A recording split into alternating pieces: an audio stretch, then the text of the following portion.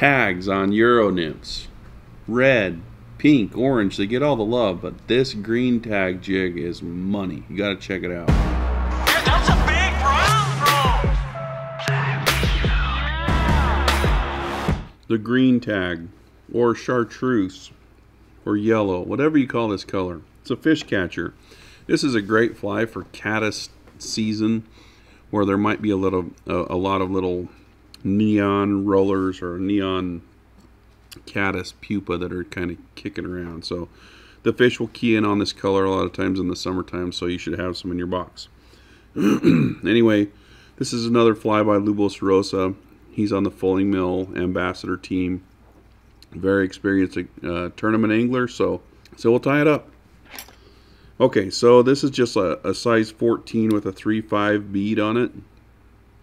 Now anytime we put a bead on a hook, that doesn't mean that's how it's supposed to be tied. You can put whatever bead you want on it to match the depth situation you have going on. Okay, so this fly has a little tag made out of this glow bright, and I want the body to be fairly thin and uniform. So I'm just going to tie this in. I've just taken one piece and I've doubled it over like this.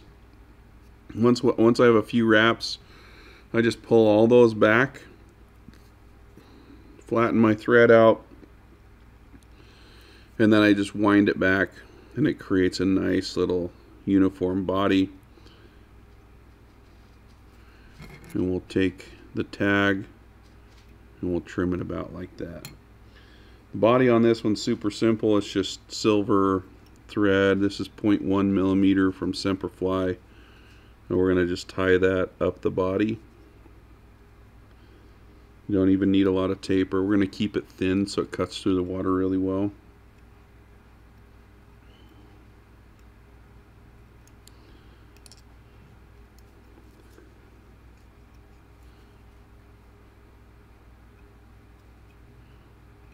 Just like that, and then we'll coat it with a little bit of resin.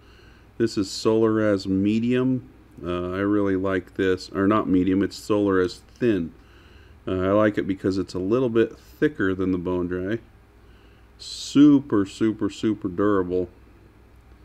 And you can kind of create a nice uniform body with that.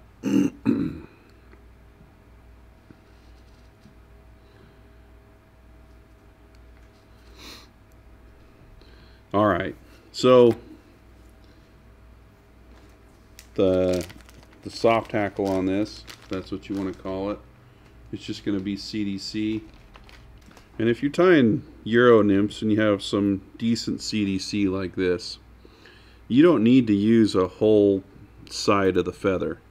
If I come in here and I just grab about 1/4 of it, so I can get, you know, one fly out of that side and maybe another fly from these feathers up here, and all the way down through the feather, you should be able to get maybe 4 flies per CDC feather, depending on which fly you're tying. But that's enough CDC to tie a Euro nymph. So I'll just make a quick loop, close it off, and tie in the CDC. So with this loop, my favorite dubbing twister right now is this little CNF Design top twister. So I'll stick it in there. And I'm going to adjust up my CDC before I twist it. So I'm just going to trim off some of these long ones and trim it up against the loop a little bit.